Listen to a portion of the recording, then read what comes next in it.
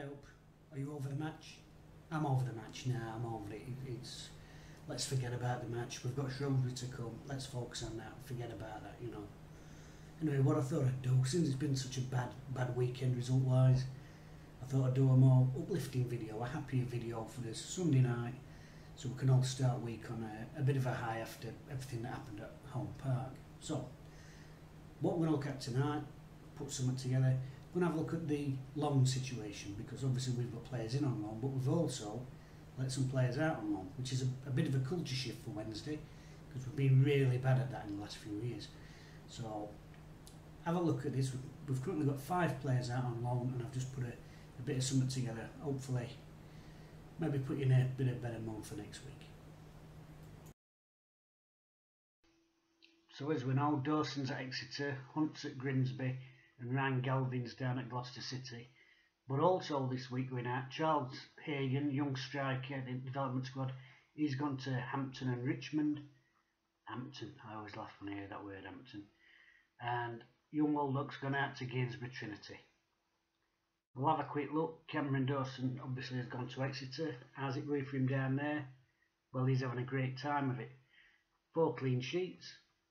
Saved a penalty. He's actually saved a couple of penalties in a shootout as well. He's just won their Player of the Month. And we can have a quick look at that because they're delighted with him.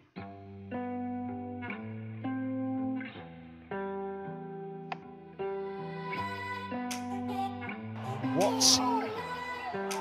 Shot from Callum Cook. What a great save from Cameron Dawson, and the follow-up from Lee Angle produced a second save from Cameron Dawson. What a treat. Wickham in towards the near post. Dawson will be focused first. Nick Samuel, not a good penalty. Just looking chance this, and the keeper has to be on his toes. Travelled pretty well last season. Zala driving through, keeper came out to meet him. Eastman! It's for it, and it's pushed away. It's still in the middle though. Eastman. And then, save. Here's the moment. Force a winner in this game. Nice little video there, Roundup from them. Obviously they're delighted with him, and I've just got a few comments here that he's been getting in, you know, the local press and from the Exeter fans on Twitter. Too good for this level, outstanding, no chance we can keep hold of him, gives us such a solid base. This is from newspaper, man of the match again, and it's great to see him having such a good time there, because he had such a bad spell here, a horrific spell at the hands of the fans as well. Really pleased to see Dawson doing well down there. He had such a horrific time. Lahukai really threw him under the bus to sort of make a political point, either against Chancery or Westwood. Nobody knows, and probably nobody's ever going to find out, in all honesty. But he played in a struggling team with a fan base that were turning against its own club, and he became a bit of a fallout boy for that. And he wasn't playing brilliantly, but he was a young lad. And he's in his 20s. That's young in goalkeeping terms, don't care what anybody says. Keegan said it, didn't he? Keepers aren't born till they're 30. It's a daft quote, but we know what he meant, and I'll say it again. For a young lad, a Wednesday fan, to take some of the stick he took, well, I think some of it will be on the pale, to be honest with you. Will he ever be able to rebuild himself back here? Well, we don't know. We don't know. But he has recently signed a new contract. I suspect it might be Wildsmith who might be the one who's under a bit of pressure when Dawson comes back. But he's out there, he's getting games, and I'll be honest with you, if he's enjoying it and he fancies it, I won't be surprised if he'll be like, you know, I'll go somewhere else and be a number one, away from that pressure cooker that Hillsborough is, because the time he was here, it was a very toxic atmosphere down there. In fact, that became one of the words of the season, didn't it? And the following season. And every mistake he made, Westwood would have saved that. That shadow was always there for him and Wildsmith, to be fair. We'll look at Peacock Farrell. I don't want to mention yesterday's game, but we'll look at Peacock Farrell. What he's done yesterday, if Westwood's still here, he's probably getting it. Westwood would have saved that. I know you can say that's part and parcel of being a keeper at a big club, the pressure you're under, but like I said, young, inexperienced lads in that environment, in a team that's struggling and probably going to be relegated. Very tough environment, so I'm delighted for him he's out there, doing well, getting the plaudits and enjoying his football as well, because it is a career and it's what you do every day of your life. You've got to have some enjoyment out of it. It's not worth doing, is it? So, really pleased for him. Move on to the next player. And the next player is Alex Hunt. He's out on loan at Grimsby Town. Played 3, so scored a goal for him, a winning goal the other week. In fact, we'll have a quick look at that because it was an absolutely fantastic strike, last minute of the game, and really cemented himself as a great player for him. He's only just arrived, really.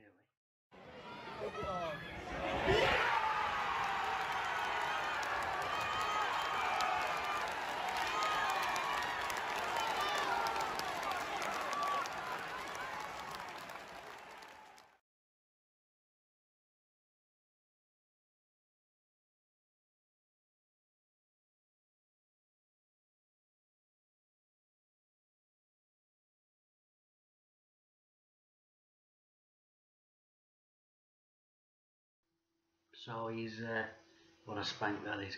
He's been getting rave reviews down there at Grimsby Town. I think it's Paul Warren's in charge, the ex-Rotherham man. Fans and press, some of the comments here, absolute quality. First thoughts always forward, always wants the ball, star quality. He's becoming man of the match before kick-off. We have to do all we can to keep him a level above. So this really shows the sort of impact he's making down there, and it shows the sort of impact that it can have on the kid as well. That's something that we've also got to figure into it. There's a world of difference between playing in the under-21s against other kids who are your age and your build and everything else, and playing out there on loan against blokes at the end of the day. He'll learn more in a couple of months there than he'll learn in 100 games playing for under-21s. And some people won't see that. Some people will be like, those players at that level aren't technically as good. But football is not always about technique. There's different things that happen in football games. There's different periods of games, there's different teams, different styles. And people bring a load of different qualities to a pitch. And playing against other little kids who are just doing the same things that you're doing, and it's all about having plenty of touches, and and that's great for development of your technique.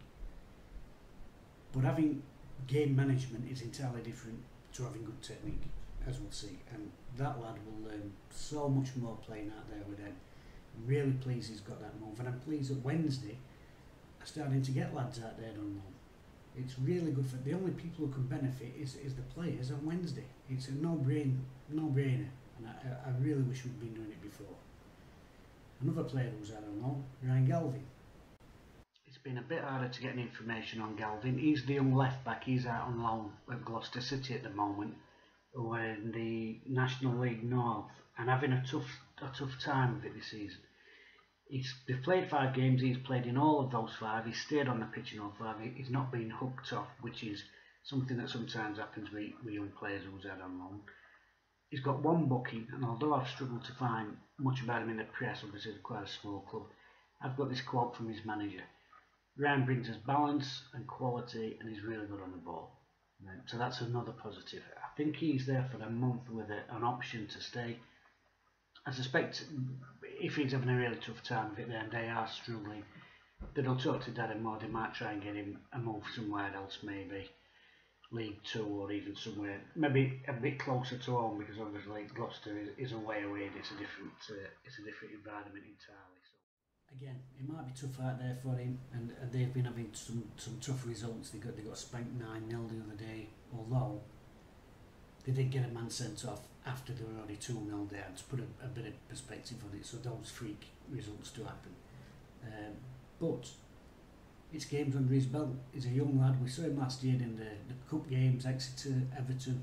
Thought he'd give a really good account for himself. He's one of the players he's always got his head up, he's always looking, he's got that awareness, good tracking, and gets a foot in. So I think there's a lot to come for him, and I do think maybe, depending what happens with this one, Darren Moore might try and get him back and try and perhaps get him another loan move. But So far he's playing, and that'll do him the world of good.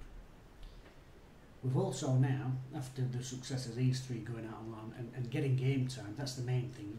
So that's sending players out on loan if they're on the bench or they're not in the squad. These three have gone out and they've got game time. That's the main thing.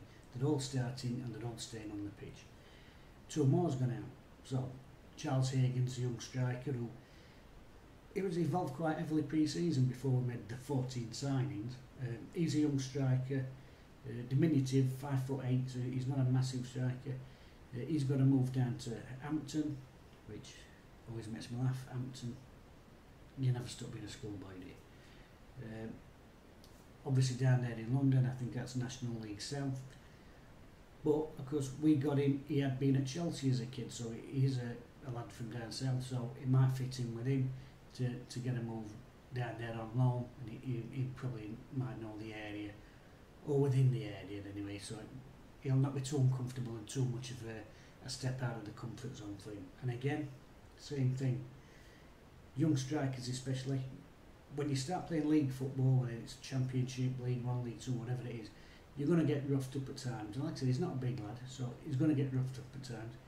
Get used to that in men's football, because as I said before about playing against other kids is alright, you know, sometimes you could be the big lad, you could be the one who's doing the bullying. When you're down there at that level, when you're playing against lads who, some of them it's not going to be their main job, some of these sides, they're not going to be paying them big money. You'll be playing against players and with players who rely on them bonuses, rely on them win bonuses. And to them it is everything. It is serious, and it is life to them. So you're playing with and against those characters, and I think that's mentally, I think that'll really help prepare them for when they come back. So Charles Hagan's gone down there to Hampton. The other lad who's gone out on loan is Liam Waldo, young midfielder, 20 years old. He's gone out on loan to Gainsborough Trinity, which will be not too far away, so probably that's a quick commute for him. They're in the Northern Premier League, which is a step below National League North, if I'm getting that right. It's all very confusing down there. There's a lot of North, South, and Premier this, out there. So he's at Gainsborough Trinity. God, I've just been looking. His manager looks like a schoolboy to me, but he's out there initially for a month, and then I think that can be extended.